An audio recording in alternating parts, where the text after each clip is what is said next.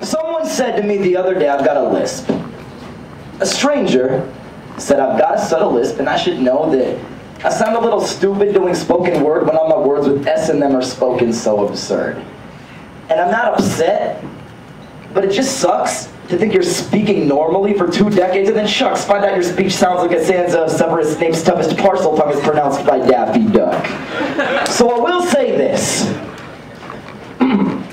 My subtle lisp is not sinful, I'm not sorry Saturday, I'm not sorry Sunday, I'm spiritual when I speak, I celebrate the Sabbath 7 days a week. See, I've got special S sauce, smothered on my skull walls like a tossed salad, so silkscreen the Sistine ceiling on my soft palate. I sing along with super seamsters reciting Sufjan Stevens songs in skinny jeans and dance salsa with soccer moms sneaking out in skimpy see-through sarongs. I will answer your questions in style with my sexy, subtly lisping, sparkling incisor smile. What's my surname?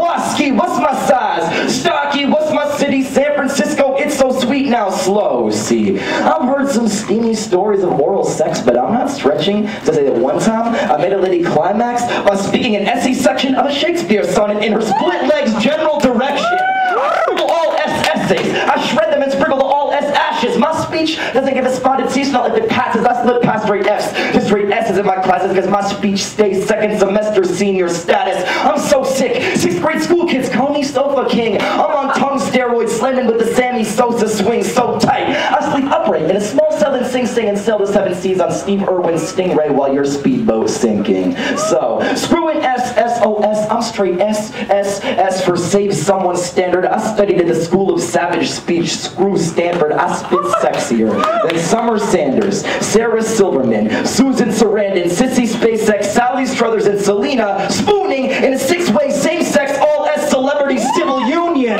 So, you can slander the gay lisp and I will slip you a subtle list of friends who lisp or no lisp will stomp, spit, stay pissed, and start all over on the racists. You can save the South Korean stereotypes, the Sambo shtick, the sexist shit is sickening, and if you suppose your speech is normal, that's because your impediment is listening. So speak for those of us with something special, something that sets us aside from my accent havers, my stammerers, my southerners, my South Asians, and my stutterers. Yes, I will spit it sick and stick to never skip an S, because I was sucking on a soup spoon and a suckle that is sterling silver, simple, supple, super soaker, staying, watching sister, seeing each syllable scale, make it stop, get smooth, and Sisyphus suffer, and suck it, that's isolate, awesome, and see there's no stopping this. I start the steps to speaking me, so see that I will not desist. I'm sorry, I'm sorry, I'm so sorry if you don't like a subtle lisp, but you can simply suck on this. Thank you. All right, cool.